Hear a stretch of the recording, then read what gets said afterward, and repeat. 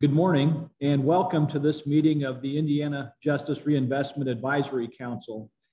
My name is Chris Goff. I serve as an Associate Justice of the Indiana Supreme Court, and I've been designated by Chief Justice Loretta Rush to serve as Chair of JRAC. Later in the agenda, members of JRAC will be given an opportunity to introduce themselves and to provide a brief report on any work or news that might be of benefit to JRAC. The first item for consideration this morning is approval of the February 26, 2021 meeting minutes. Prior to today's meeting, a copy of those minutes was circulated to all JRAC members. If members have had an opportunity to review the minutes, and if there are no questions or concerns, I would entertain a motion to approve the minutes from the February 26th meeting.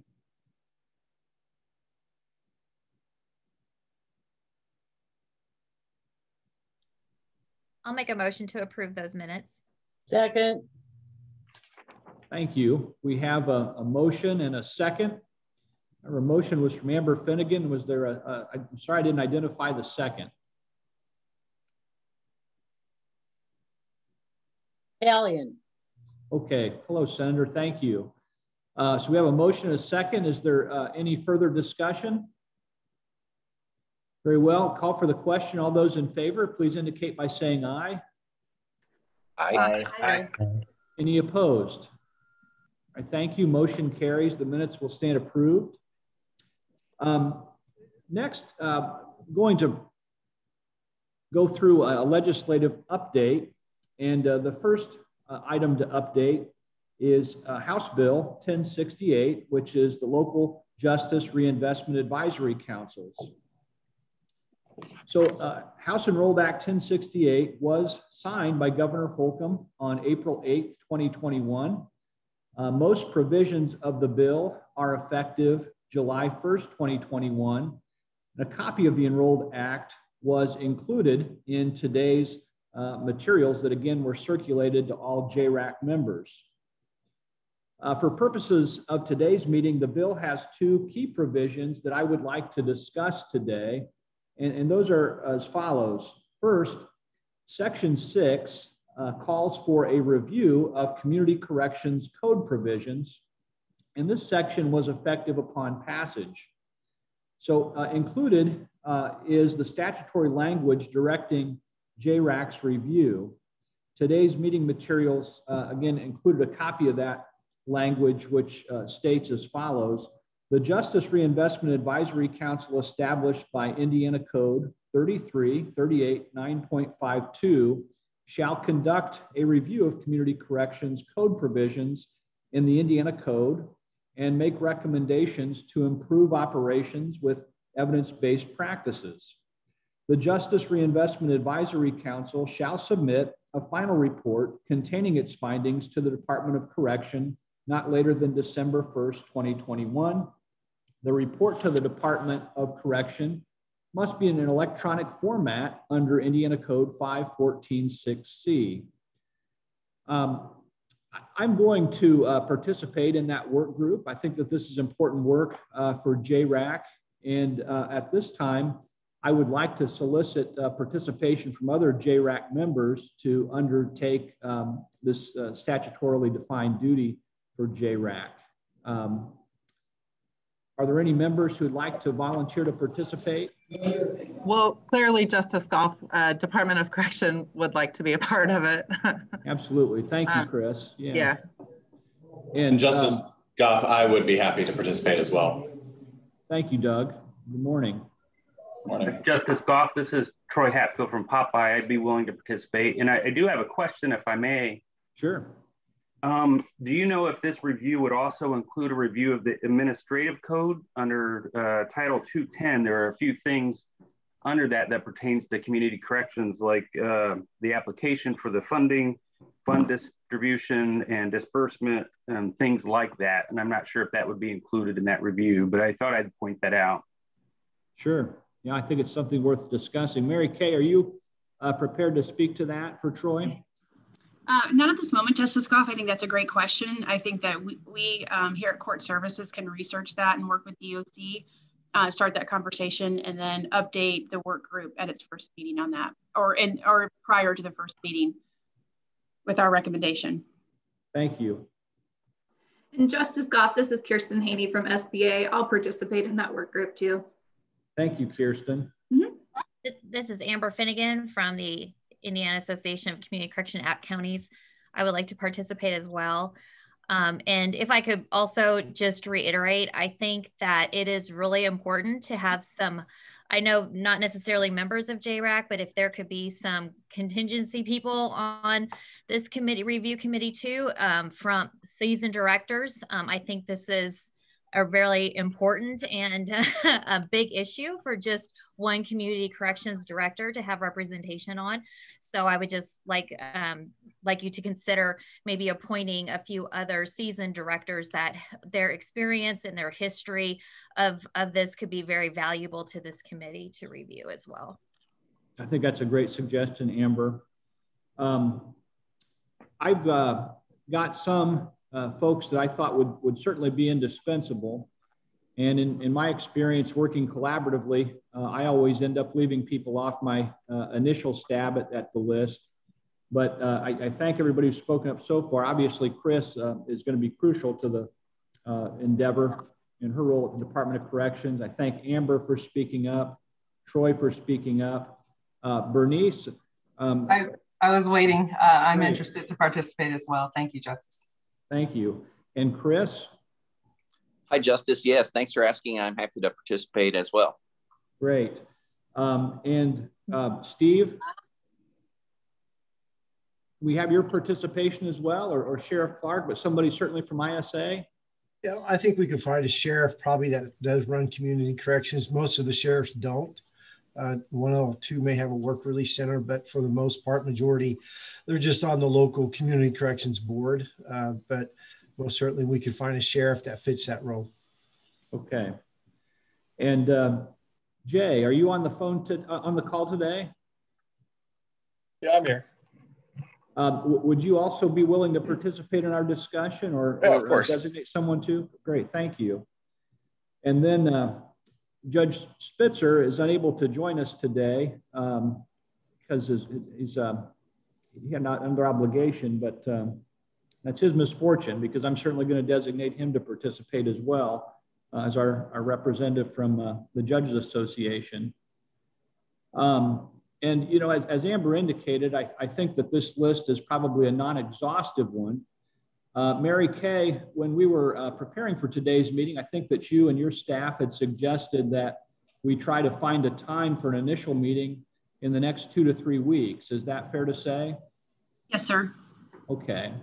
And can I ask then you or your staff to try and solicit some available times from those members who indicated that they would be available?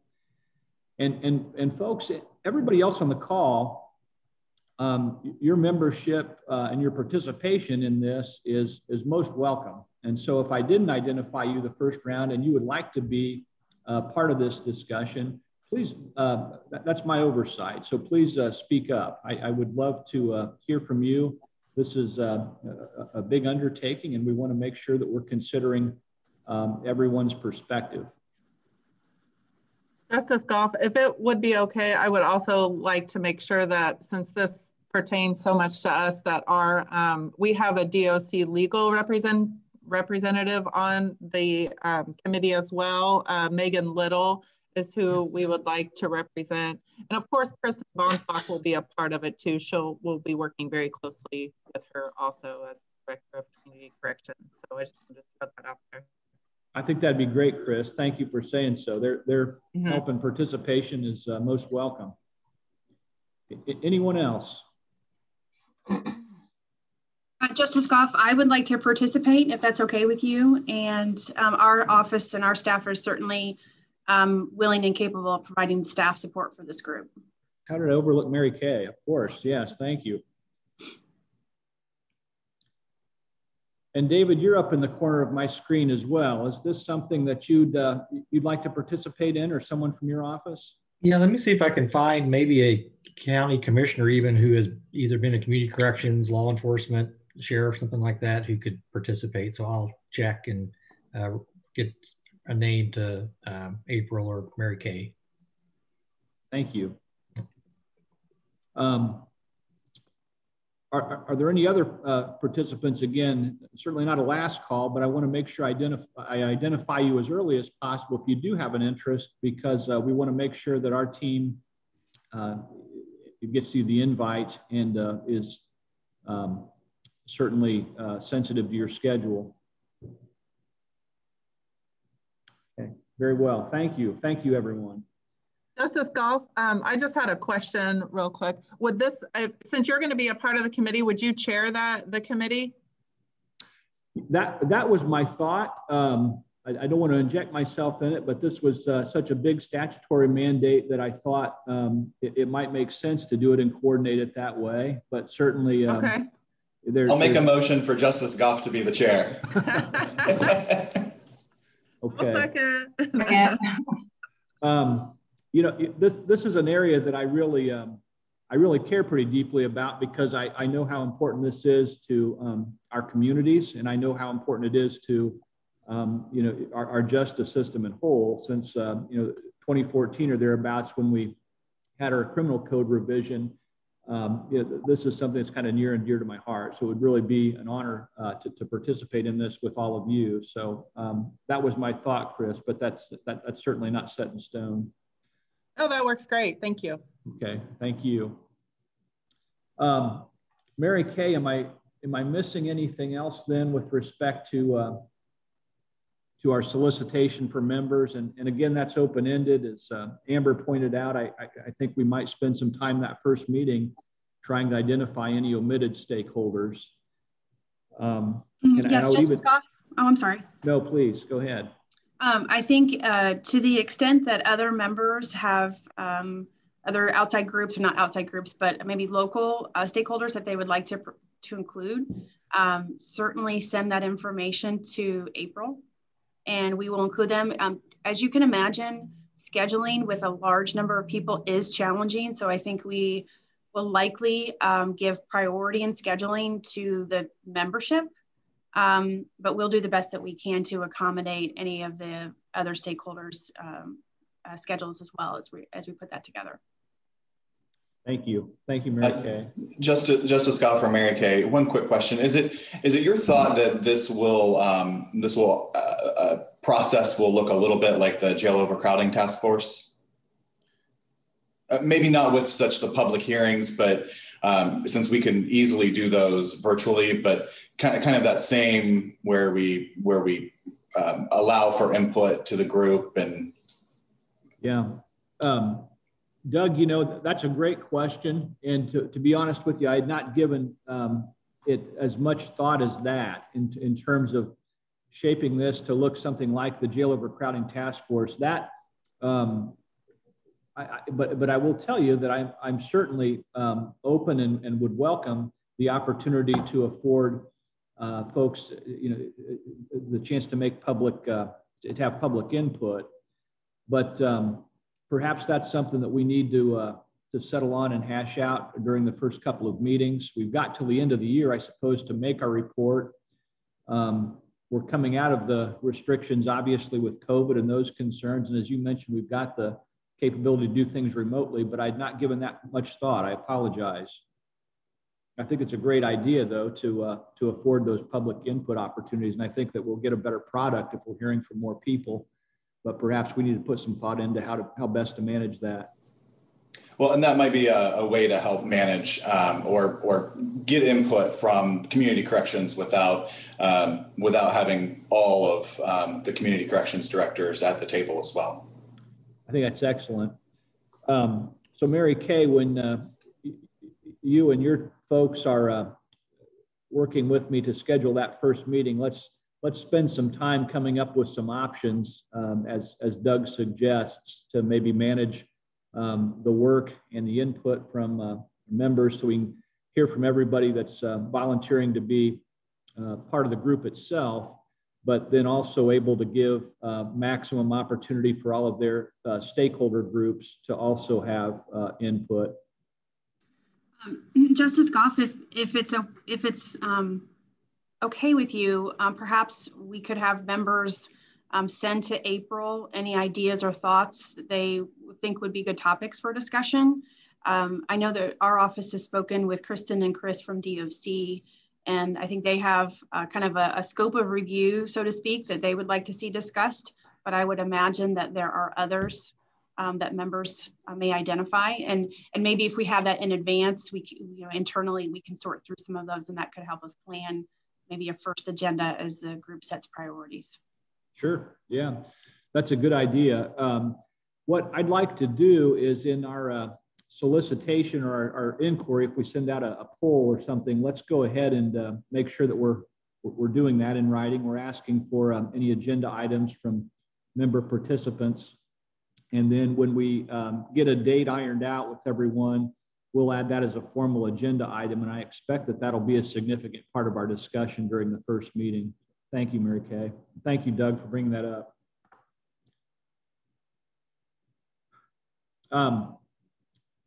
If we've got our bases covered on the work group and planning for our initial meeting, I'd like to move on to the next agenda item, which is training and technical assistant for local JRACs.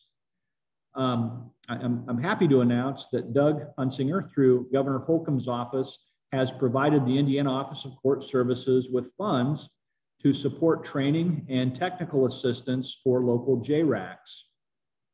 I'm going to ask the EBDM work group formed at our last meeting to identify some short and long-term opportunities for the State Council to support training and technical assistance for local JRACs and report its recommendations to the Council at our next meeting on June 4th. So I really appreciate and want to express publicly JRAC's appreciation to Doug and Governor Holcomb for their willingness to support this endeavor, which I believe is going to be a very successful state and local partnership. Mary Kay, am I missing anything else with respect to our local JRAC? No, the only thing that I would add, Justice Goff, about the training and technical assistance is we have, in the past, as part of the evidence-based decision-making initiative, we had a professional development group. So we've had, JRAC members and or evidence-based decision-making team members who've been dedicated to kind of getting out information to our various stakeholders about EBDM and the great work we can do. We've also made some attempts on our office with assistance from our other partners to do some local work to try to replicate that which was provided to us by the National Institute of Corrections and the Center for Effective Public Policy. We have made contact with Mimi Carter, and she is willing to provide us some assistance. So I think that's something that we would really like for the smaller JRAC group that's already working with Mimi on the initiative that they're going to update on in a moment, to talk about what support she can provide to us and then what we may be able to do in-house. So I think that's just for members to know that that's kind of what we were thinking. I've talked with Doug about that as well, and I think that meets the expectations of the governor's office on the funding. So hopefully we can work something out with Mimi. Great. Do any members have any questions for Mary Kay or about the technical assistance? Well, thank you. Are there any other items, legislative items of interest that need to be reported out or that members would like to report out to the group on? This is Bernice. I wanted to just celebrate the success of 1199. That was the traffic bill that was the product of a great deal of collaboration between so many agencies. Certainly IPAC led the work with Chris Daniels, who was really great. We participated, BMV, Department of Insurance, I could go on. And so it's really great that we were able to come together, do something collaborative that will result in a lot of good for the people of Indiana and help bring relief, get people lawfully back on the road and able to work and take care of their families and themselves. So just wanted to point that out. That is a big victory. Thank you, Bernice, and thank you, Chris, and everyone who was involved in that significant legislation. What a testament to collaboration. Yeah, thank you, Bernice, for your partnership, and everyone, virtually everyone on the call. And I know Chair McNamara and Senator Talion were both on the bill, and appreciate that support. And as we move forward with implementation, I see opportunities for some joint training because you know, the courts, judges who have the high volume traffic courts, this will be an adjustment. And so we're now geared towards implementation and training. And again, thanks for all the partnerships on this bill. Great. Yeah, I would like to just talk about two. The juvenile justice bill passed, and I think that's on the way to the governor. That's good. Wendy and I worked real hard to get all of the people, get all of their issues worked out. FSSA still has one little thing that they came to me on the very last day, and I said next year. But then I have to say that I'm sorry that 1202, which is the sentencing amelioration bill, did not pass. But I guess we try that again next year. Well, Senator, thank you very much for that report out. And I'm told that you have, not surprisingly, some great demands on your time today. And so if there is anything else that you'd like to report out on, ma'am, I want to give you that opportunity. And I also want to say publicly how very much I appreciate your dedication and service to JRAC over this past year. You've been such an instrumental part of our discussions, and I really appreciate your willingness to attend and collaborate with all of these justice stakeholders. Yeah, thank you. Yeah, it's well, Wendy knows it's tough to get, like, come down after session and get all the rest of your life back together. So I'm afraid I have a few of those today. Okay, great. I just want to no, please echo what they've brought up. For me, it was an exceptionally busy session. I had a lot of bills to go through. Certainly the driving while suspended bill was probably one of the most monumental. And Senator Talion's work on the juvenile competency work was excellent.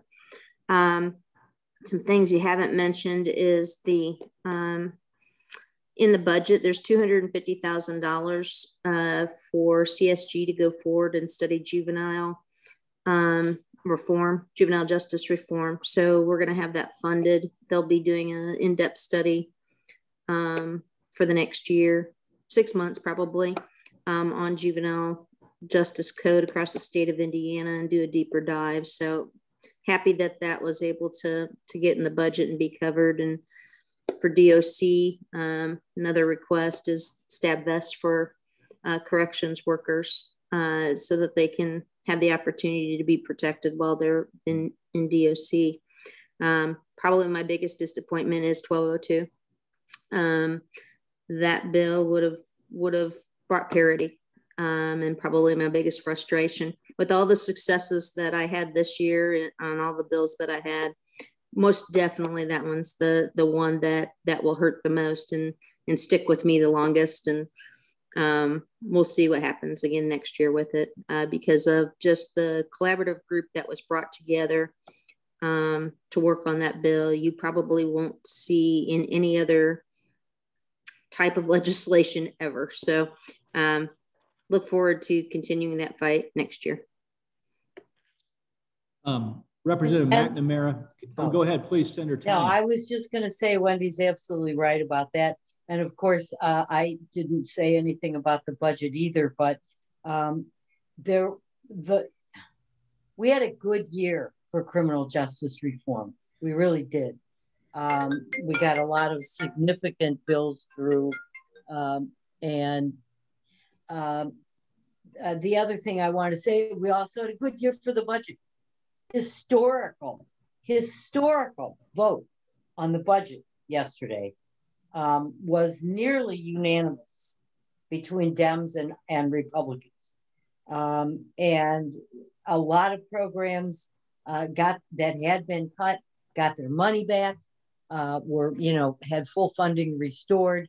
There's extra money in the budget for a lot of things. So in balance for the criminal justice system, I think that it was a good year. Well, thank you again, Senator and Representative McNamara. If I could just also express my appreciation to you on behalf of my colleagues and everyone that's participating in JRAC. It was just so helpful this year to have your input and to have Senator Tallien's input, so informative to our deliberations to understand the constraints within which you work and to work together with you to make things better, safer, and more equitable for Hoosiers. So thank you for your dedicated service. And it's really been an honor to serve with both of you. Thank you. Are there any other items related to the legislative session that members would like to report out on before I move on to the next agenda item? Yes, Justice Goff, this is Devin. Devin? Two quick points. So one, I don't know to Representative McNamara's point with the budget about the CSG study. So I don't know if people are aware, but I know the preliminary assessment that CSG did on the juvenile justice system was released very recently. So just bring that to folks' attention. It's publicly available. I've got a copy if anybody wants to see it. But also in line with the budget bill, I wanted to talk about, so CJI received in the budget bill $7 million over the biennium for law enforcement training grants. How that's to be administered is a little loose, and there is a limitation on how much funding we can grant to a law enforcement agency based on the amount of funds that they recovered or received through handgun licensing applications. So there is a little bit of a disparity between small agencies and large agencies on that. But one of the things that I would like would be to maybe solicit from the group maybe some areas in particular with now that JRAC's combined with EBDM, and we've also got the race and equity group as part of JRAC. Particular thoughts, because I know, early on with EBDM, we studied touch points with the system, starting with arrest, moving forward. So folks, I'd like to maybe, and I'll reach out to probably some individuals directly, but maybe some thoughts and some guidance, because we really don't have much on what that money can be geared towards. So I know much of the membership sits on the CJI board, so they'll obviously have some influence, but we'd really like to put some thought and some perspective behind this on how we administer those grants and not just administer training for, random topics, so to speak, or stuff that would not, types of trainings that would not be maybe super beneficial to the state as a whole. Derek, Devin, I have one thought in particular that comes to mind since you bring that up, is that we had made a presentation, many members of the call last week, to just about every trial court judge in the state. The subject matter was improving court and community response to mental health and co-occurring disorders. And I'd ask that you might touch base, follow up and circle back with either Mary Kay or I, and perhaps Steve or Sheriff Clark, about maybe some interest in that. Bernice, Chris, Doug, and Jay have been part of those conversations as well, but there might be some opportunities to leverage some of those dollars and really go a long way. We're in the initial stages of planning a statewide summit, much like the opioid summit and the pretrial reform summit, for the fall of next year. And you might have some opportunities to really have many people telling officers the same thing at the same time. So, okay, Great, thank you. Thank you. Hey, Devin, go ahead and reach out to me too, as I we have a few initiatives that I think might fit, just if you want to just brainstorm with us. So. Okay, sounds good. Thanks, Jay. And Justice Goff, this is Derek Mason. I would speak up as well. While we still have Senator Italian, Representative McNamara with us, and we're talking about budget items. So obviously in our section, we were going to report out the success that we actually did have with the budget. And I want to thank JRAC for endorsing the importance of the reimbursement that the commission provides to counties for public defense in exchange for standards, and the importance that us maintaining our financial needs to provide that full 40% reimbursement. We were able, I know Representative McNamara championed that early on, as well as a lot of different legislators, including Senator Italian, that are on here. And we were able to secure the $2.9 million that we needed to be able to avoid prorating our reimbursements to our counties. But then in addition, kind of a last minute change, we also received, and I know the council will talk, I'm sure, about it some as well, but we received, the commission essentially is going to be receiving $2 million extra a year for at-risk youth and families.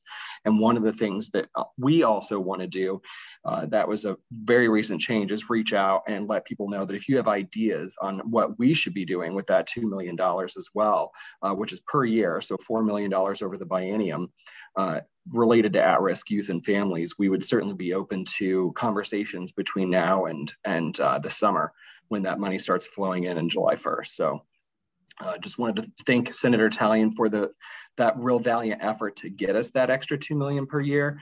I believe the council's also getting, like Bernice Old, I heard talk about it, $500,000 more per year for the same thing, for training and work that she does with public defenders in her agency. So this is really exciting to be able to have these funds and really pilot some really potentially awesome things as it relates to at-risk youth and families in the next biennium. Thank you for that, Derek. I'm glad that you're participating in this group. I know how much your help means to counties as they try and bring themselves in compliance with standards, and what those monies mean to quality of justice throughout the state. Thank you. Happy.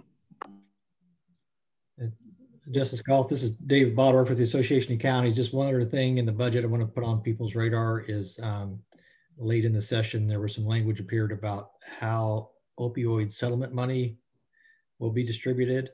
And I think most of that looks like it's going to go to FSSA, but I think this group would have an interest in working with FSSA on programs to benefit mental health addiction services and things like that. So really haven't had a chance to evaluate the language exactly yet, but it's just, again, another additional resource to help us with opioid and mental health issues. And because it doesn't have any federal strings tied to it, hopefully we can come up with programs where it's used either in the jail or pre-trial or post-incarceration to make sure we can continue with services around people who are sentenced based on opioid addiction or mental health issues. So, yeah, Dave, I really appreciate your bringing that up, and I so appreciate your participation in our stakeholder conversations throughout the course of the pandemic.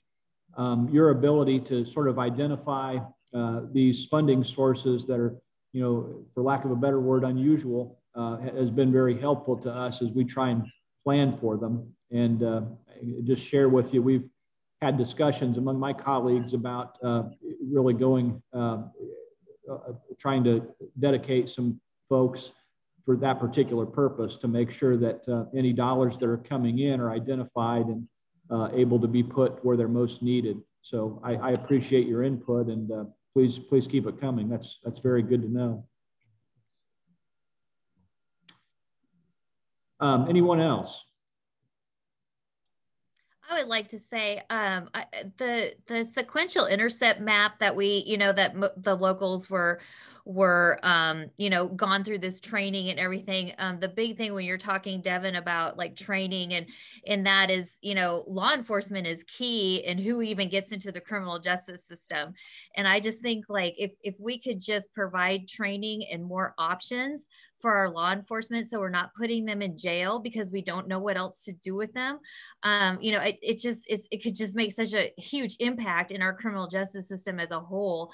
So when you're thinking about training dollars, I know just locally, if we could just train our officers as what, I show up and you could just tell this person, okay, do you want to go to jail or do you want to go to treatment? And then actually have places where they can go to treatment, just how big of an impact we could intercept those and provide those services way before they even get in the criminal justice system in the first place. And so I just get excited about that because I've never really looked at it, from that standpoint since before we did that SIM training, which I thought was really great. So. And to piggyback off that, I mean, it's a great synergy here because our plan over the next few years with this sort of new influx of money is to work on the places for them to go, right? And so whether that's regional crisis centers or things like that. And so there could be a very nice kind of synergy if Devin's group could provide kind of best practice training to law enforcement and we work on more providing the places for them to go. Those two things could work very well together. So I look forward to those conversations. Me too. I was going to jump in on this section as well. I was going to wait till we got called up, but to Devin's point, I think some training regarding CIT statewide would make a big impact. A lot of the big counties can do it, the big cities can do it, but it's difficult because it's a forced 40-hour course to get some of the smaller agencies even to send an officer. So if we could help backfill overtime or come up with maybe a different curriculum format or something that would allow more of those officers to get that training, I think it would lend itself well. And then even trying to get Indiana on board with things like the Stepping Up Initiative as we work towards our mental health summit, I think would help as well. And then we also need to think about something that's targeting our jail officers. CIT is an awesome model for street officers, and it's aimed at that dynamic, but it's a little more difficult nuance for the actual folks who work in corrections and in the jails. And they are frontline seeing some of those mental health folks. We've done something called mental health first aid for all of our jail employees, but I think there's some attention and love needed in that regard that Steve and I and some others have been working on to try to make a program maybe like Texas has done, where we have certified officers working in the jail that aren't necessarily police, but are trained in signs and symptoms and alternatives for the folks who are in our custody. Okay. Yeah, something we may do, and thank you all for the discussion. I appreciate it. So related to this, we may actually just kind of develop a bit of I'll use a survey for lack of a better term, to send out and maybe gauge some interest in areas. Obviously, we may kind of narrow down priorities a little bit, say mental health training or substance abuse or something like that to kind of guide. But I definitely foresee us doing maybe something like that so we can gauge some priorities. Because, we have $3.5 million each year over the biennium, but $3.5 million over 600 different law enforcement agencies doesn't go very far. And to tie the conversation together, it started with Amber, talking about how valuable the sequential intercept model training was to communities. And so I just want to share the reason I'd wanted you to reach out, Devin, to Sheriff Clark or Mary Kay in particular is we've been doing some work that took a backseat to the pandemic, but Mary Kay has actually been working with the National Center for State Courts to map our mental health delivery system in Indiana. And we're going to have some deliverables available to our stakeholders soon, but we hope that that tool will allow our communities to really understand where different choke points are in the delivery system and where resources need to be allocated. That's going to also help, the legislative partners and the executive to really prioritize where resources need to be placed. So it's complicated, but I think it's really the right way to approach this. And I'm very excited as we emerge from the pandemic, where we're going to be able to really kind of step in and pick up on some of this work. This summit that we talked about is really going to be composed of hopefully 92 county teams, multidisciplinary teams that are going to come down and really hear the same message at the same time and be able to tailor a response that fits the needs of their community. So I think it'll be of some benefit to you, Devin, as you try and figure out where these dollars can be most helpful. Great, thank you again. Thank you. Well, this was a busy session, as our legislative partners indicated, a successful session for criminal justice reform. I don't want to cut this conversation short, but we've got some more items on the agenda. But our last call, are there any other items to report out on from the legislative session?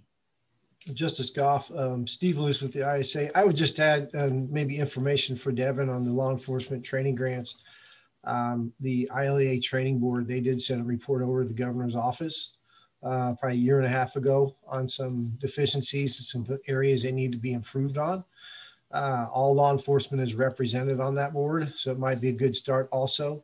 And I would probably, from the conversation I'm hearing and over the years I've been involved in around 20 years, it took a while, but the silos are down. And I can't tell you, to see everybody on the same sheet of music more than ever is such a great thing here in Indiana. And to David's discussion on the opioid and his approach, I think a regional approach with a lot of this and continue investing into our infrastructures like we're doing now.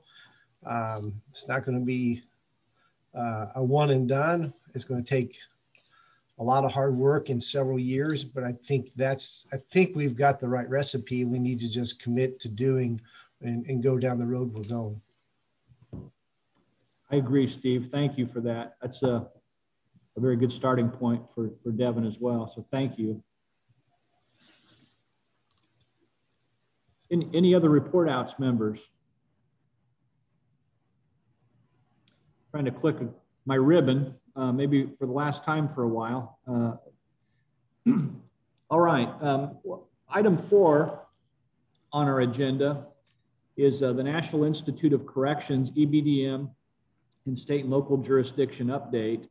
And during our last meeting in February, you'll recall Mimi Carter, principal for the Center for Effective Public Policy, provided information on current EBDM projects supported by the National Institute of Corrections. Volunteers formed a JRAC EBDM work group to continue these discussions with Mimi and to serve as the lead for advancing EBDM's strategic plan under JRAC's direction. And at this time, I'd like to ask Angie Hensley to provide an update from this work group. Hello, Angie. Hi, thank you, Justice Goff. So upon approval of the work group, EBDM formed again, like we used to, kind of, all the people that volunteered. We met on March 23rd. This group has been tasked with identifying people to interview and to add their personal reflections and experiences that they've had with EBDM in the history of that in order to develop a case study that Mimi Carter is working on with NIC to be able to help figure out what could help other sites, sustain a business model like this with a large jurisdiction. So we are in the process of identifying people to be interviewed that have contributed to EBDM with their personal reflections and experiences over the last 10, well, it's been a long time. We're starting with a Grant County endeavor back in 2010-ish, 11. So the team has also been tasked to look at centralizing kind of some of the pertinent documents that were created by the state team's efforts. The work group will serve as reviewers for the monograph that's created as a result of those, looking at the milestones, the timeline of EBDM events and documents created, and we'll give feedback on that. We're also looking to have anyone that was interviewed by Mimi's team or her to review the monograph as well and provide feedback before it's published. The other part is if we have enough time, because I think she's trying to wrap up interviews by May, maybe end of April to May. and the documents should be all uploaded this week. Members of the team should be getting an email from Cindy McCoy or Mimi Carter to review the documents and see what else we might need to add or take away, or what might not help. And then I think the timeline for this project is to be wrapped up by the end of June. If there's enough time, we're still looking at the possibility of being able to present a national webinar on Indiana's efforts and case studies. So we will be looking to reconvene and kind of go through that list and participate through email discussion or on the team site that we've created for this purpose. So. Great, Angie, thank you for that report and that update. Are there any questions for Angie from members before we move on the agenda? I'm not hearing any. So Angie, thank you again for your update. Thank you for stepping in a pinch. I know that this is something that you'd not planned on presenting, and we look forward to seeing the deliverables from your work group, and thank you for your work. So we appreciate it. Thank you, Justice Goff. The next item on the agenda, I'm going to ask for a report out from the JRAC Racial Equity Work Group, and reporting out on behalf of the group are Bernice Corley and Steve Luce. Hello, everybody. Thank you, Justice. So as Justice indicated, I and Steve Luce co-chair this work group. This work group has had 2 meetings of the full group. Starting with the first meeting, and let me back up and say the group is very well represented by entities here, so I won't be real redundant, but in our first meeting, all of the state agencies represented, we basically went through an inventory of what agencies have what data that can be looked at by race. So it was a very productive meeting because we wanted to understand what data do we already have and begin to imagine what questions can be answered with the data we have. We don't want to, recreate the wheel or make a burdensome request. We want to work with what we already have. So it was a really helpful inventory to understand what we had and what was where and what was tracked, and maybe also identifying some weaknesses that we have in our data collection and what might be helpful to have. In our second meeting, we had a really great presentation from DOC. Sarah Shelley presented on she started with the funnel of criminal justice, starting with arrest and looking at how somebody might how someone matriculates through the criminal justice system, and then how at each point unconscious bias can enter through decisions made at different points, and how to be effective in terms of bringing equity or ending disparity is understanding where unconscious bias can come into play and disrupting that bias so that we have more equitable outcomes. So there was a lot of discussion. She didn't even get a chance to complete her presentation. So we'll have a follow-up meeting to go back and have her complete it, but it was a really good discussion. The first area that we looked at in the funnel was arrest, and she shared some national trends with respect to race and arrest. And there is data available at the state level here in Indiana. MPH has some great dashboards that are publicly available if someone is interested to look at it. So we're pretty good with arrest data at the state level. The next level of the funnel that Sarah presented on was prosecution and those decisions. And that area was less congealed, less easily ascertainable. So that is an area where this group thought, well, let's pause here and get an understanding. We understand national trends, but we don't know Indiana's trends. So we thought it would be good to get a picture of what do Indiana stats look like at this point. So that's kind of where we're pausing in going through the funnel. We're pausing there and trying to understand where data is, gathering that data, and then being able to understand Indiana's practices as a state with respect to prosecutorial decisions. So that's where we are at this point. We are also, this group is collecting a lot of data, a lot of reports, and we don't want those things to be lost, and we want them to be usable reviewable by the work group and certainly by JRAC as a whole. So we have been working with court services staff to try to figure out a way to hallmark these materials so that, you know, anybody who wants to say, hey, there was an article that was mentioned in the meeting, I want to go back and see that, we'll have a place where everybody can go and look at it, and we don't lose the knowledge we're gaining or the materials that we're compiling. Steve, do you have anything? You're muted, Steve. Yeah, I would agree with Bernice. She's done a good job in leading a group, and most of the conversation has centered around data. And, you know, later on, I'll report an update on the jail data transformation project. But I'm just going to be honest with everybody too, with everybody on here, the group, when we meet, discussions, I mean, this is still a sensitive and a hard topic to talk about for everyone. So I just want you to understand when we're asking for answers, it's kind of silent at times, but you know, the point is we got to talk about it, and we got to bring this out, and we got to see where we can change and do better things with our criminal justice system, and do better trainings, and really try and have solutions for the people who are questioning the whether it's law enforcement or criminal justice system. But I would give credit to everybody on the calls. They're moving along, and you know, I think when we're all said and done, because Bernice's approach has been great, I think we'll have some really good reporting for us.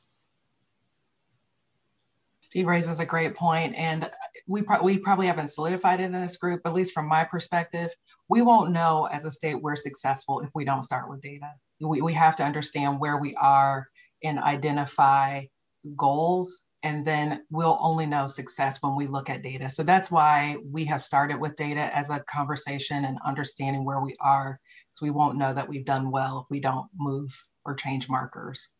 So thanks, Steve. Bernice and Steve, thank you both for your leadership in this discussion. I know this was, I think, the first item that was brought up when I showed up last year to start serving as chair. And this is a difficult discussion, as you indicated, but the progress that you've made on behalf of Indiana's justice system already is, I think, commendable. And I think that we're all very excited to see where this conversation leads. So thank you very much for your service and your willingness to lead in this important area. Are there any questions from JRAC members before we move on to our last agenda item before report outs? Any questions? Justice Goff, I have a couple of thoughts for Bernice and Steve's consideration. In the recent past, we've had a couple of counties reach out to our office requesting some grant funds to look at some of their race and equity issues in their criminal justice system, which includes pulling some data, but also one of the counties proposed to work with Dr. Evan Lauder, and Dr. Lauder put together a beautiful proposal for this county on looking at race equity issues in their criminal justice system. And as you can imagine, Dr. Lauder is the researcher who is at George Mason, who does all of our pretrial research. She's very interested in this. She put together a great proposal that I think, you know, to kind of spark some questions about how we can go about providing support to counties who really want to look at this. And certainly collecting the data and reporting the data is a piece of it, but we need the analysis to go along with that. And Dave and Lisa, Dave Williams and Lisa Thompson, who are fantastic, everyone who knows them knows that, they actually asked Evan if she would help us through some other conversations we're having within our office in OJA to really try to frame some of the data that we are able to generate through Odyssey and our Insight applications. And some of this may have come up, Bernice, as you were talking with Mary Depre. But Evan has agreed to sit down and talk about, hey, what kind of information do we have? How can we use it? How do we frame some of these questions? So Bernice and Steve, if that would be helpful to this group, I think Evan would be more than happy to, you know, somewhat consult with you. And if it's something that we needed to retain her services for a longer period of time or a little bit more in depth, we could talk about our ability to do that under our existing projects. And she's really eager and excited to get in those conversations and help us. That's wonderful. Yes, Mary Kay, Steve and I will follow up with you and try to figure out how to incorporate that, because we want all these trains to be moving in the same direction and helping one another. So that's wonderful. Thank you for sharing that. And I think one of the things we've talked about is once counties are able to identify identify the data sources and even go beyond description and a little bit of interpretation of that data, then what do they do? Then what do we do from a policy perspective? How do we provide training and support and resources to be able to maybe change some of the trends that we're seeing within a community? And so, you know, Evan is kind of prepared to walk that journey with us if we're willing to have her do that. That would be wonderful. Yep, we'll follow up with you. As always, Mary Kay, thank you for that excellent input. Anything else for Steve or Bernice? This is Derek Mason with the commission again. I would just offer Dr. Liddell's services to the group as well. You know, we have the benefit of having a doctoral level statistician on staff, and the extent of, you know, being able to access resources or utilize him, I think he'd be happy to participate in that group. Derek will definitely take you up on that. Thank you. It's wonderful. Anyone else? Well, again, Bernice and Steve, thank you very much for your service, and it's great and exciting to hear your report, and look forward to good things to come.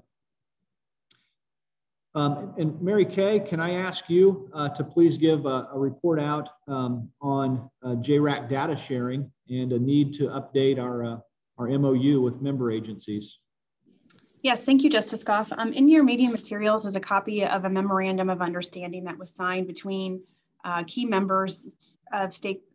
stakeholder members of JRAC and the Evidence-Based Decision-Making Initiative, primarily documenting the partnership and a willingness to share data among those agencies, and in working with Criminal Justice Institute and MPH as kind of the brokers of the data that could be of use to advance JRAC and EBDM's initiatives. Obviously, since we are now one group of JRAC and EBDM, and we've added new membership, it's appropriate for us to revisit that. And I think as we are kind of re-engaging, I think, you know, especially when we're looking at some of the work that Steve and Bernice's group are doing, you know, this renewed commitment to data and data sharing, I think it's timely that we revisit this. So our staff will work on revising this and updating this memorandum, and then we will circulate it to agencies, soliciting their willingness to sign on to the MOU. Thank you, Mary Kay. Do any JRAC members have questions for Mary Kay before I move on to report outs? So hearing none, we've now reached that point in our meeting where I'm going to ask for report outs from all of our member agencies. And so as I go through our list of member agencies as set out in the JRAC statute, I'd ask that you please introduce yourself in case members of the public are viewing, and then give your report out on behalf of your agency. And the first report out, I'm going to call on Troy Hatfield from Monroe County on behalf of the Probation Office's Professional Association of Indiana. Troy. Thank you, Justice Goff. Again, I'm Troy Hatfield. I'm a Deputy Chief Probation Officer in Monroe County, Indiana. I'm the current president of Popeye. Just a few things. Back in mid-March, we completed a new Chief's Probation Officer Orientation Management Institute and a Chief Probation Officer Summit. And despite the challenges of it being virtual, we had a lot of positive feedback regarding the sessions and the value of our event. We also recently surveyed our chiefs about our upcoming fall conference that's scheduled in French Lick in September to see whether we should kind of move forward in planning an in-person event. And our preliminary results from that survey indicate that most people want to be in person and they're really eager to see each other again and get involved. But we'll be making that decision soon at our May board meeting. Next week during the Justice Services Conference, we'll be awarding our annual scholarship in honor of Donald Charlie Nepple. who's a probation officer in Allen County who was killed in the line of duty in 1997. He was a probation officer for 12 years and a veteran of the United States Army and Air National Guard reservist. That scholarship's awarded to a Popeye member who is pursuing an advanced degree while working as a probation officer, and where we're looking forward to honoring Charlie and giving out that scholarship again this year.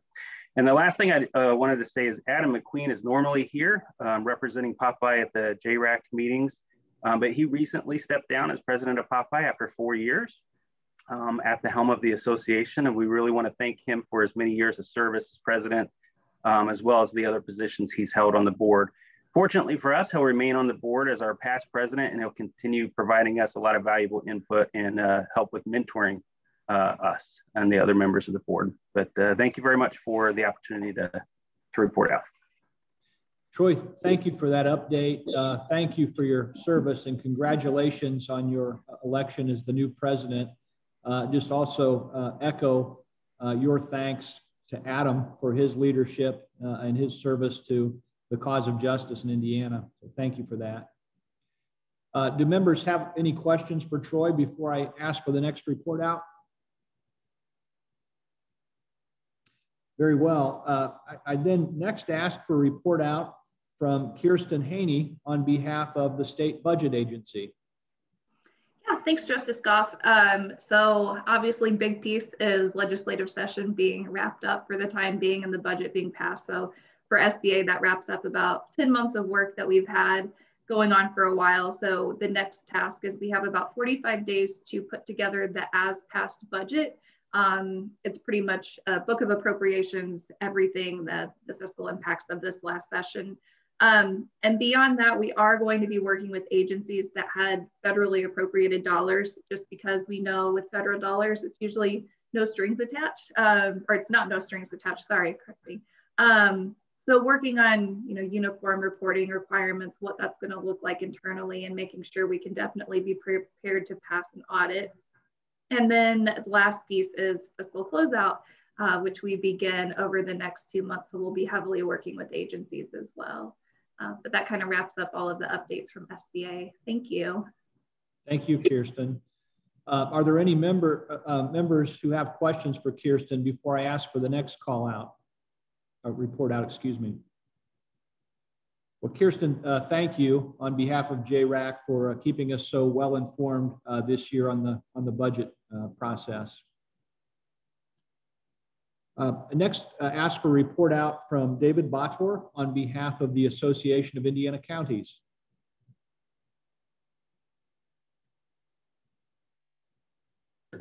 Again, thank you, Judge Goff. David Botworth, Executive Director of the Association of Indiana Counties. Again, appreciate being a part of this group. We're having our first, we have district meetings that started in May where we go out and discuss what happened at the State House, and we are having live events, and of course we'll follow all county health department protocols, but it'll be our first time we'll really start talking about House Bill 1068 with our members and the need to create the local JRACs. The other thing that we're working on is, many of you know, the American Rescue Plan Act was passed. And so Indiana counties received $1.3 billion. We'll get our first installment of that before May 10th. So half of that will come in by May 10th. And many of you probably have learned about it through your organizations, but we're waiting for U.S. Treasury guidance to come out to tell us exactly what all is eligible for expenditures. We know things like broadband are eligible, water and sewer projects, also replacement money. So anybody who lost money due to the pandemic, and I think I've talked to some people on this call about backfilling funds that would normally have received court fees. Obviously, the court fees weren't collected much last year, so there is an opportunity to backfill those funds that would have received those fees. We do have to have a conversation with the state, I think, about what funds they're going to backfill and which ones may fall on the counties. But it's great to have this opportunity to spend this money. And what I just tell our people is all the money under the current law has to be spent by the end of the calendar year 2024. And in 2025, we want to look back and say Indiana spent this money better than anybody else in the country, and that it really was a transformational opportunity. So that's our overall objective for this money. And I certainly hope that counties will reach out to your members in the counties and ask for their input on how this money could be spent to really transform the county and improve local justice, mental health, addiction services, and things like that. So it's a great opportunity. We're still learning. I've talked to Bernice about what we can do to make sure that public defenders know that this money is available and how it may be able to be spent to help them as well. So great opportunity. We've had one class on this already. We put it out on our YouTube page video with the State Board of Accounts. But as soon as Treasury guidance comes out, we'll have a better understanding of all the eligible expenses. But all I have, and if anybody has any questions or wants information on ARP that we've collected through our National Association or through State Board of Accounts, be happy to share it with the group. Thank you, David. Again, are there any questions from JRAC members? David, again, just want to publicly thank you for your service and your willingness to keep us informed about this very important development that's going to affect all of us and hopefully so many of us in a positive way. I would ordinarily call next on Judge Mark Spitzer of the Grant Circuit Court to provide a report out on behalf of the Indiana Judges Association. Judge Spitzer was unable to join us today. He did report to me, however, that there was nothing significant to report on behalf of the Indiana Judges Association. So I thank him for his service to the judiciary and to JRAC. I would next ask for a report out from Derek Mason on behalf of the Public Defender Commission. Yes, thank you, Justice Goff. This is, again, Derek with the Public Defender Commission. The only thing I would just reiterate again is that we do have the additional $2 million for at-risk youth and families over the next year, and then another $2 million. So $4 million again total over the next biennium. I bring it up again because over the next few months, we need to figure out exactly what our goals are going to be with that money as it relates to public defense and at-risk youth and families. And so I am on the Child Welfare Improvement Committee. I'm sure we'll be discussing that, which is also led by the Supreme Court, but we are open to other people's ideas. We are going to be having our own meetings, and then in June is our commission meeting where we'll be discussing what ideas that the commission wants us to actually pursue. So between now and the middle of June, if anyone has any particular ideas, we've already gotten some emails from different agencies, please reach out to us as soon as possible. That'd be great. Thank you, Derek. Do any members have any questions for Derek before the next report out? Well, again, Derek, thank you for your service, and we look forward to working with you in the months to come. Earlier in the meeting, we did hear a report out from Senator Talion on behalf of the Senate Corrections and Criminal Law Committee. Is there anything further? And also in the earlier in the meeting, we heard a report out from Representative McNamara on behalf of the House Court and Criminal Code Committee. Is there anything further to report out? Sure, just a couple of things I don't think that were mentioned. And probably the biggest one is House Bill 1006 with the major collaboration there on law enforcement officers. And then the high-tech crimes unit really making an investment in trying to address address crimes in a high-tech way. It'll be centered around Indianapolis to begin with, but expand across the state. And another one would be the mental health and addiction forensic treatment. All of those were Greg Stierwald's bills that came through, and really transformational bills that have come through. But other than that, I think we covered everything. And like Senator Talion said, it was a good year for criminal justice in the state of Indiana. Well, thank you again, Representative McNamara, and thank you for your service and your willingness to collaborate with us here on JRAC. Are there any questions for Representative McNamara?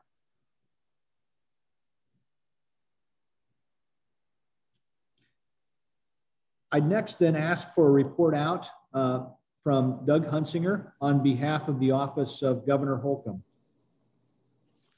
Well, thank you, Justice Goff. I'm Doug Hunsinger, the Executive Director for Drug Prevention, Treatment, and Enforcement.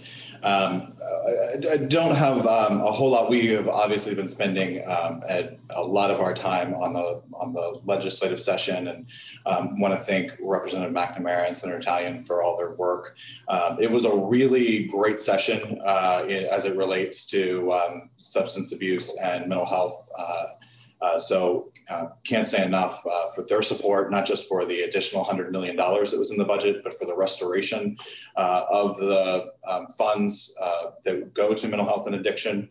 And then also that 5-year extension for our syringe service programs, which is so important for those existing programs to continue to operate.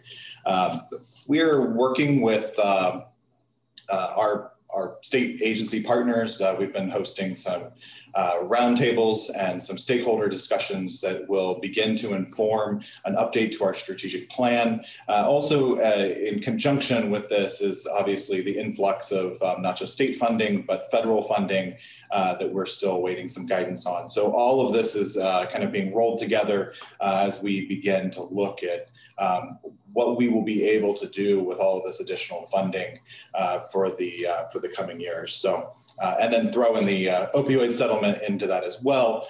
There is a lot of work ahead in this space and beginning to grow and supplement the infrastructure that we have. So thank you very much. Thank you. Are there any questions from JRAC members for Doug? Hearing none, Doug, thank you for your continued good partnership and Governor Holcomb for everything that you are doing to make things better for Indiana. So appreciate that. Next, ask for a report out from Bernice Corley on behalf of the Public Defender Council. Thank you, Justice. My name is Bernice Corley. I'm the Executive Director of the Indiana Public Defender Council. As Derek Mason alluded to earlier, the council received over the biennium an additional $1 million for, as he stated, at-risk youth and families. The council and our functions certainly would hope to complement whatever programs that the commission creates, complement it with training and supports to public defenders that represent youth and families in DCS cases, TPR cases, CHINS cases, et cetera. So we'll see how that develops. And I thank David Bator for bringing up the CARES funds. So certainly everyone on this call just about represents or supports county-based services. And so I just want to encourage all of us to support our county-based services and make sure that they are equipped to advocate for themselves and the services they provide to access care funds. I mean, certainly from the public defense side, there are funds that public defense services can access that are fed by court fees. And certainly those court fees were down, you know, when less cases were being, you know, matriculated through the criminal justice system. So just using that as an example, I just would ask all of us to be mindful of how we can support our counterparts in the county and make sure that they're able to provide their best services and get the funding they need. Apart from that, I don't have any other update.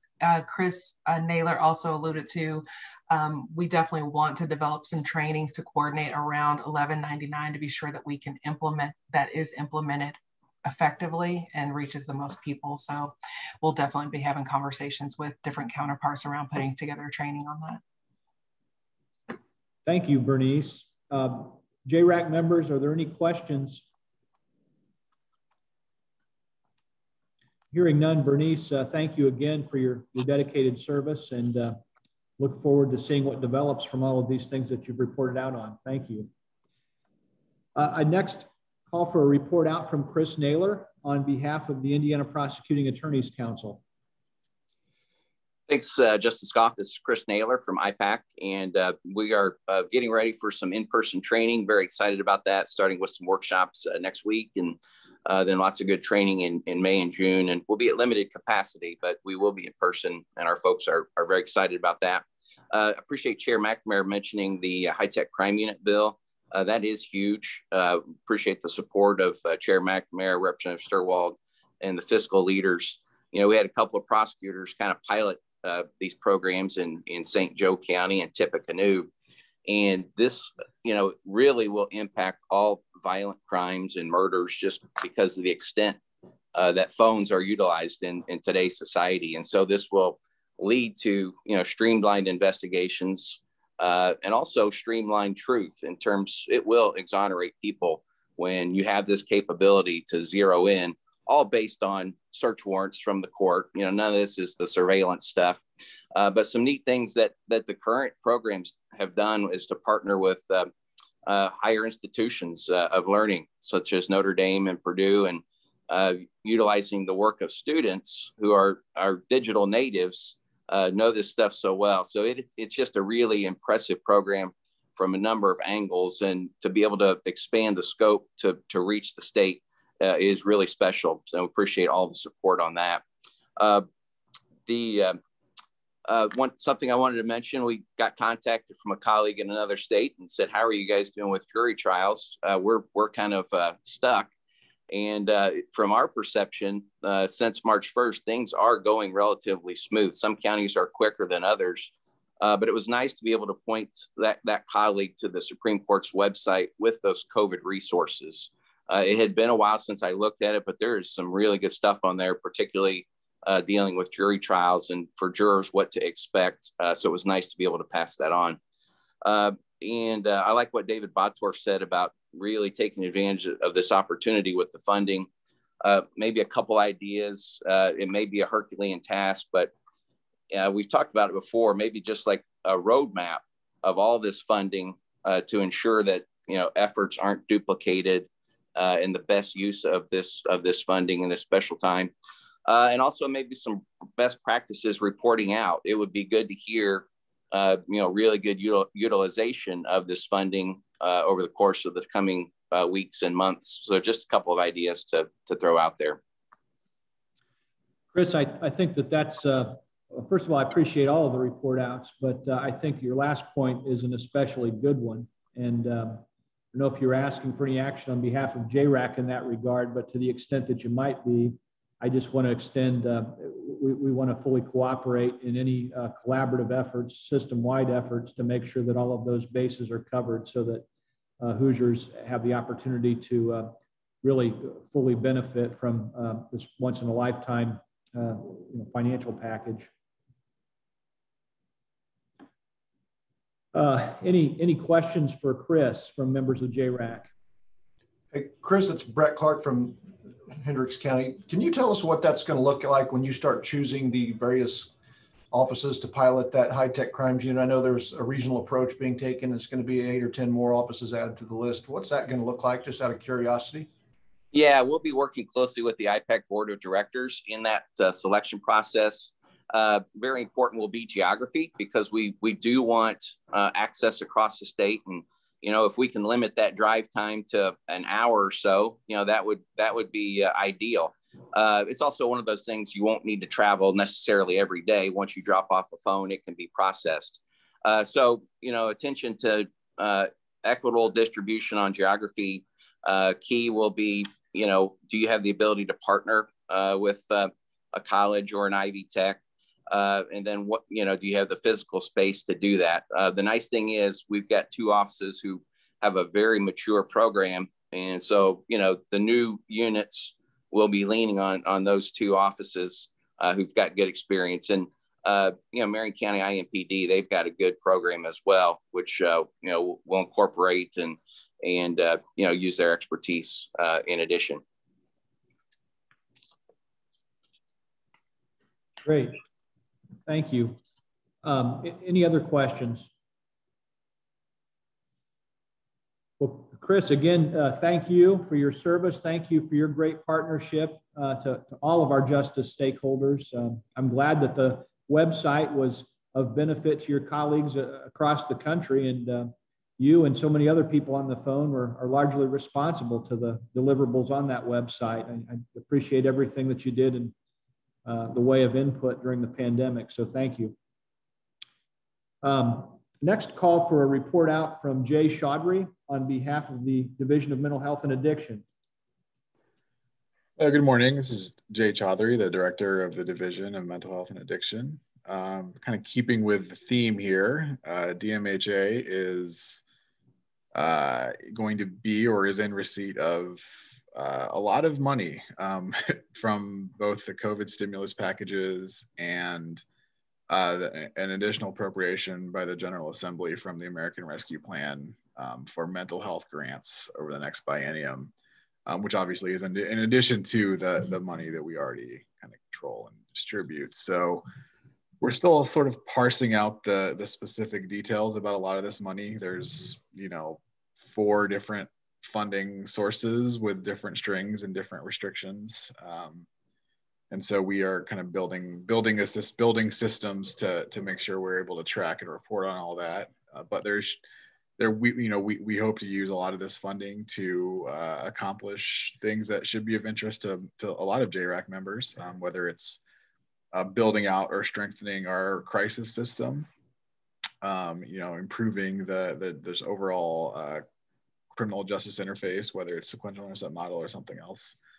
Improving treatment in jails and prisons. And so, we look forward to working with a lot of members on these initiatives over the next couple of years. We think that we have an opportunity to really transform a lot of the mental health and SUD infrastructure and delivery system. So, I think we'll have some more details in the weeks and months to come. Great. Jay, thank you so much for your being here today. I know that you had an accident, and so welcome back, and we look forward to good things to come. Thank you. Are there any questions for Jay from members of JRAC? Great. Next, then call for a report out on behalf of the Indiana Sheriff's Association, either from Sheriff Brett Clark or from Steve Luce. Okay, thanks, Judge. I'll go ahead, and then Brett will probably follow up with a few items. We just had a successful spring conference downtown Indy this week. I had 59 of our sheriffs along with their employees attend. So we had a very successful conference, a lot of great topics, good discussion. It was good to see everybody. I did want to report that the state of Indiana has awarded the victim notification statewide RFP and also the jail data transformation grant, which we've already met with Aaron Garner of Mosier Consulting, who won that. And our sheriffs now are working to get him a direct one-person contact. And my understanding is this project timeline, hopefully by October, we'll have a jail data transformation project we've been talking about, which is great news.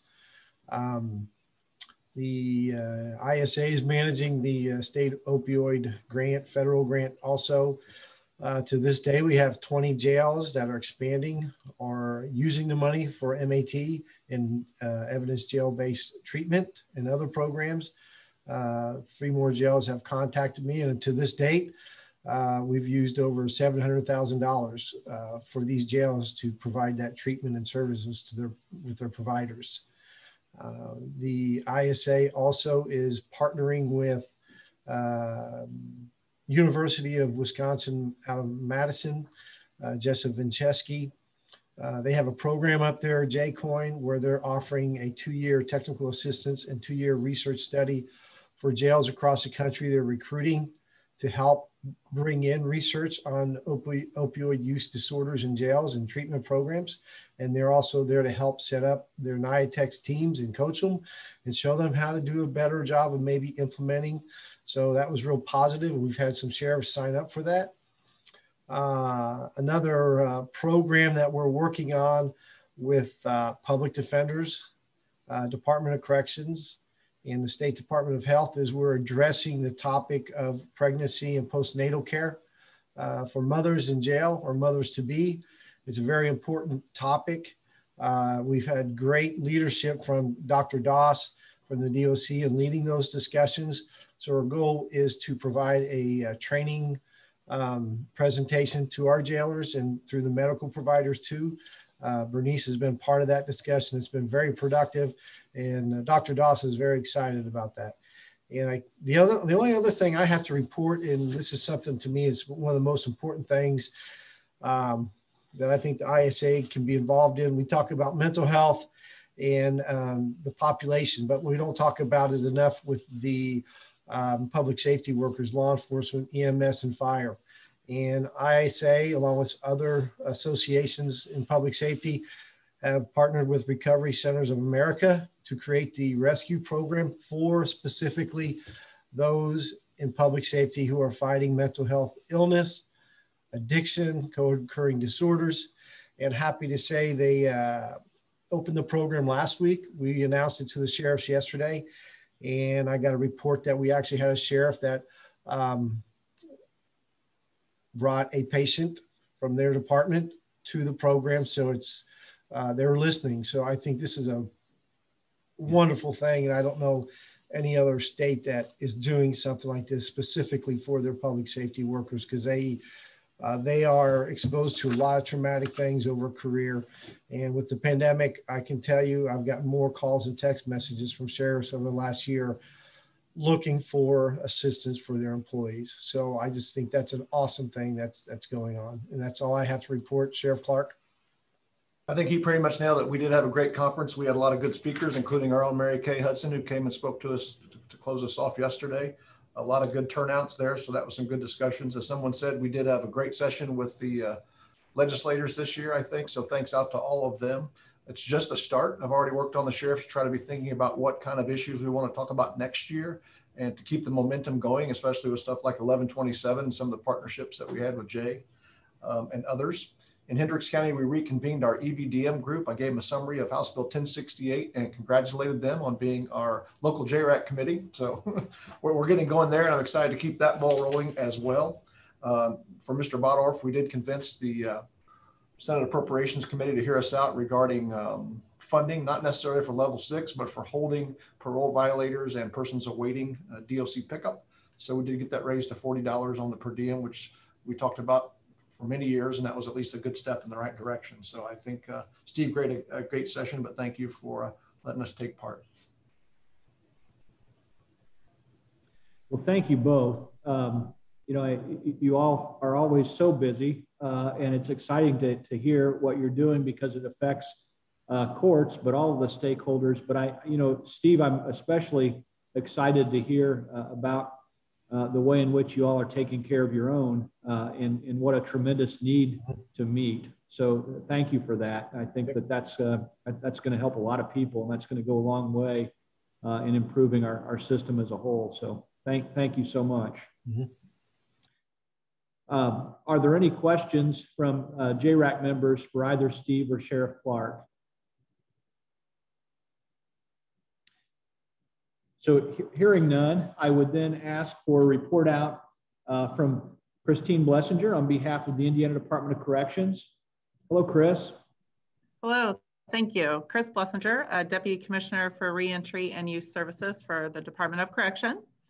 So I thought I would go ahead and give you guys an update on where we were as far as COVID vaccines and, you know, so kind of that we're back to pretty much normal programming in our facilities.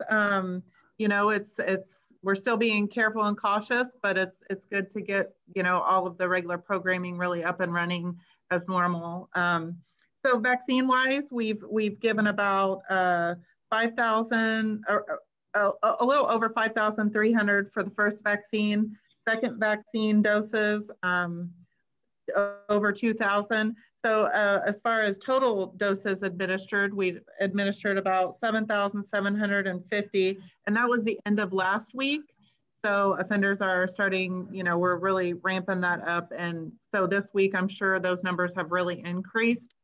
And then also I thought I would give an update too, just for the next 6 months from July to December for the community corrections grants. We're doing a continuation of those grants for that 6 months, that second part of the 6 months of the year. And the award letters will be going out probably pretty soon on that. So just kind of give everyone an update on there. And really lastly, just looking forward to the committee to talk about community corrections and changes and suggestions and recommendations. And so I want to take the opportunity to thank everybody who volunteered to be a part of it. Really looking forward to working with everyone. So thank you. Chris, thank you. Are there any questions for Chris from JRAC members? Well, Chris, thank you so much for keeping our justice stakeholders and the courts in particular apprised of the important work the DOC has been doing in this incredibly challenging time. So I echo your appreciation to the members who are going to participate in the work group, and I thank you for your leadership in getting the discussion started. Thank you. I next call for a report out on behalf of the Indiana Office of Judicial Administration from Mary Kay Hudson. Thank you, Justice Goff. I'm Mary Kay Hudson. I'm the Executive Director for the Indiana Office of Court Services, and I'm the designee of Justin Faulkner, who is our Chief Administrative Officer. Just to restate, our office did participate in the Sheriff's Association meeting earlier this week. We thank Steve and Sheriff Clark for inviting us to present on the jail management system project. It was me and Donna Edgar from our Office of Court Technology, just providing an update to the sheriffs on the status of that project. Just to remind you of that, our Office of Court Technology received a grant for the purposes of improving criminal history information, which will include building a jail management system that connects with all of our various systems so that we can be sure that all the proper information is connected in reporting criminal history information. I think we had, what really wasn't until that presentation, Donna presented on the tech side of things, that I got a full understanding of what we can do and the power of data if we're able to connect all of our existing systems through the Office of Court Technology and possibly even PCMS and other data sets to improve the sharing of data on criminal history and other information. I think the sheriff's, was well received. We do have 5 counties, sheriff offices who are participating in developing this project right now. It includes Sheriff Clark and his jail commander, Captain Morgan in Hendricks County. We also have Vigo, Du Bois, Grant, and Howard counties participating. And then Donna also encouraged other sheriff's offices who wanted to join the discussion to be a part of that work group. The plan is to have the first phase or the first module of the project in testing by the end of the year. So the project is moving forward, and we cannot express how grateful we are for the participation and the responsiveness of those 5 counties. It's just been really great. And I know that Court Technology is thrilled to have that partnership. In terms of the Office of Court Services, our staff is, like everyone else, eager to get back in the field with our JDAI teams and our Justice Services certification teams. Our problem-solving court numbers continue to grow. Our pretrial services programs continue to grow. And then we also have our Justice Services Conference scheduled for next week. I believe we did extend an invitation to our state partner agencies to distribute our registration link for that conference. I think we sent it out to at least community corrections and PDs and prosecutors. If you did not receive it, please reach out to April or Angie Hensley and she can send that to you. Sheriffs are also welcome. Behavioral health providers are welcome to attend. We have a great conference scheduled for next week. In terms of funding and grants. Our office was, like everyone else, pleased to see that our budget appropriations for some of their criminal justice initiatives were sustained. We do receive a direct appropriation from the General Assembly to support veterans treatment courts. And then we also have funding through our office and through the Supreme Court's budgets that provide some support to problem-solving courts. And then the governor's office through Doug also allocated to us additional or continued funding for family recovery courts. Our office is in the process of, we have solicited grant applications for all of those funds. We are reviewing them right now. And consistent with the JRAC statutes, we're going to be presenting that information to JRAC for your review, just so that you have a sense for what funding is coming through our office for these local criminal justice initiatives. Angie Hensley and Christian Bonchbach have worked together very closely to ensure that our funding complements DOC's community correction funding.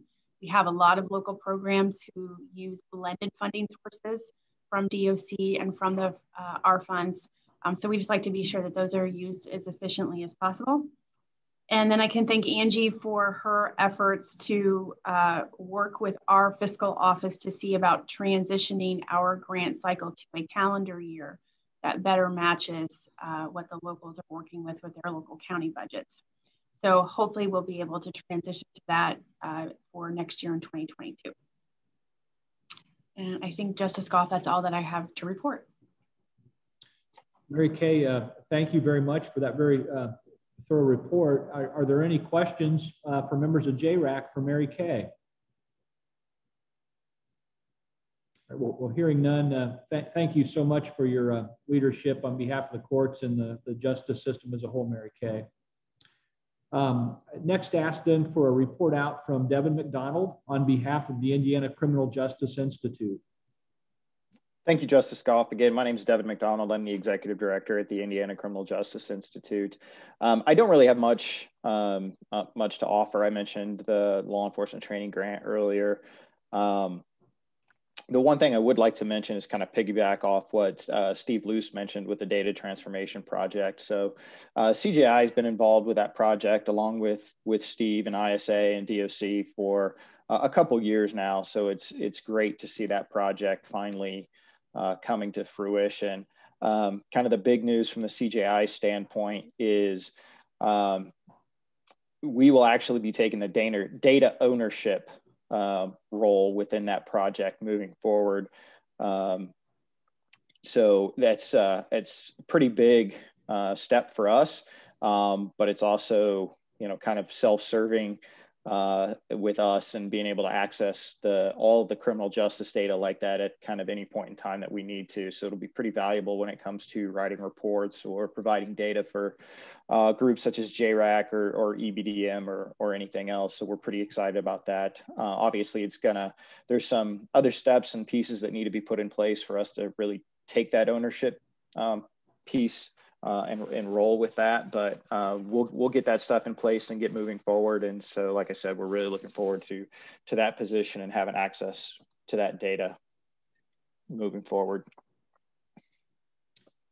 Devin, certainly agree. It's exciting to think about what that's going to mean as that project comes online. Are there any questions for Devin?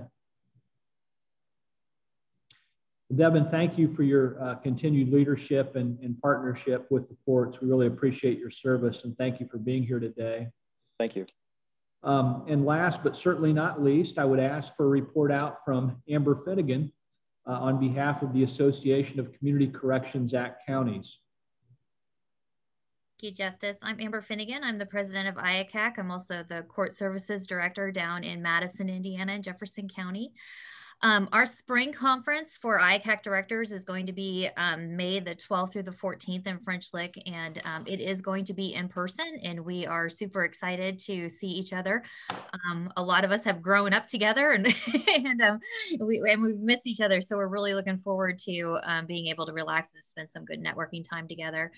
What we've been doing over the last few months is really just keeping a close watch on House Bill 1068, making sure our memberships are aware of it, keeping up on through the legislative process of it.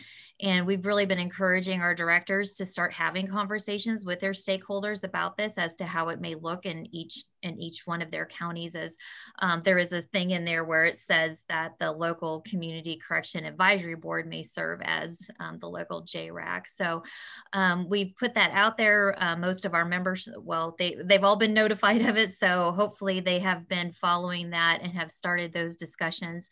So we're really going to use the spring conference as an opportunity for directors to come together and to talk about it and to problem solve and network and gather ideas. It's always been a really beneficial conference, just for those networking things where a lot of us learn the most through those. So other than that, we have been keeping folks aware of the criminal code and any issues that they have had locally, just so we can try to address those when this is in review. I think right now it's just change is scary, and so we're just trying to over communicate everything we can to try to keep people informed of what's going on and that kind of thing. So I guess we will see where this goes and how it impacts community corrections at the local level.